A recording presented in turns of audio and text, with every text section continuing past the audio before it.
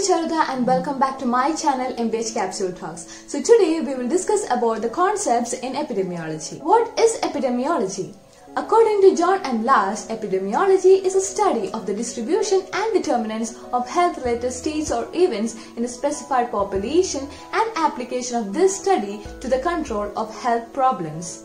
So, it's a study of the distribution. Distribution explains the frequency and pattern of health events in a population. Distribution of health events are mainly explained by the time, place, and personal characteristics.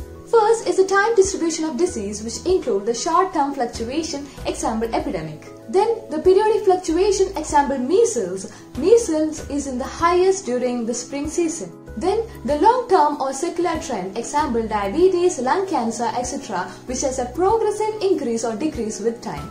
Second is the place characteristics, which include the geographic variation, urban-rural differences, locations of schools, work sites, etc. Third is the personal characteristics, which include demographic factors such as age, sex, etc. This characterization of distribution of health-related states or events is best depicted in the descriptive epidemiology. Descriptive epidemiology provides the what, who, when and where of health-related events. The next word in this definition is determinants. Epidemiology is also used to search for causes and other factors that influence the occurrence of health-related events.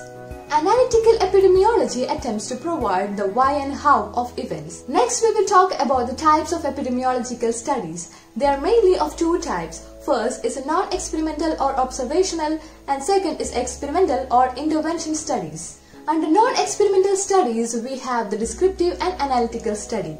The descriptive study explains about the occurrence and distribution of a disease, whereas analytical study, under which we have the cross-section study or the prevalence study, the case control study and cohort study. Then in the experimental study, we have RCT or the clinical trial, field trial and community trial. We will discuss each type in separate lectures. So that's all for today. Please like, share and subscribe to my channel for more MBH talks. See you guys with a new video. Till then, bye bye.